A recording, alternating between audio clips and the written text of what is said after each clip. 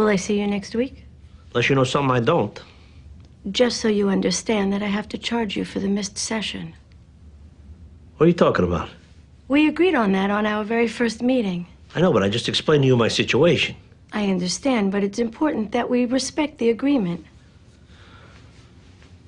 What if I got hit by a car? But you weren't.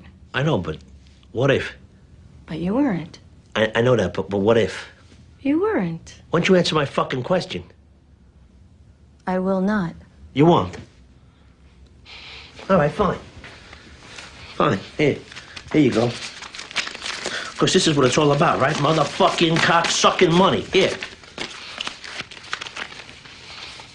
I don't understand that comment, and I don't appreciate being made to feel afraid. I don't appreciate feeling like I pour my heart out to a fucking call girl. Is that how you see me? Not until now. But it's obvious you don't give a shit about my situation or what's happening with me. Otherwise, you won't be shaking me down.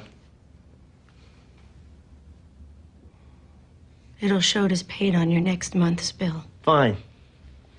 Stick it up your ass.